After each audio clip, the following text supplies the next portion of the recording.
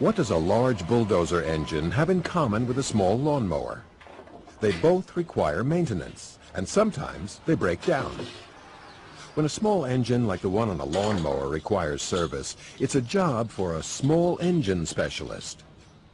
You might work for a retail hardware or garden store, an independent repair shop, equipment rental company, wholesale distributor, or landscaping service. About 1 in 3 small engine specialists is self-employed. Small engine specialists should be able to read an instruction or operations manual because they see so many different kinds of engines. Certain steps are common, however. They inspect an engine, then repair, replace, or adjust parts not working properly. If these steps don't fix a broken engine, then the mechanic becomes more like a doctor, trying to determine what is causing the patient or engine to be sick. So the ability to analyze a problem is important. So is the patience to take a complex engine apart and put it back together again.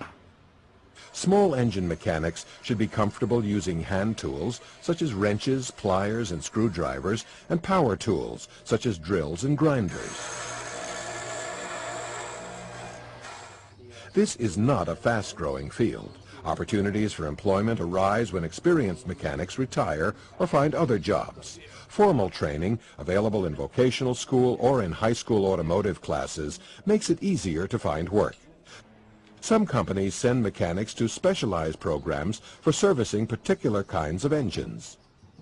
As for the local repair shops, the kind of engines that come in for repairs tend to vary with the season. So it's a good idea to be familiar not only with the engine on a lawnmower, but also the workings of a snow or leaf blower.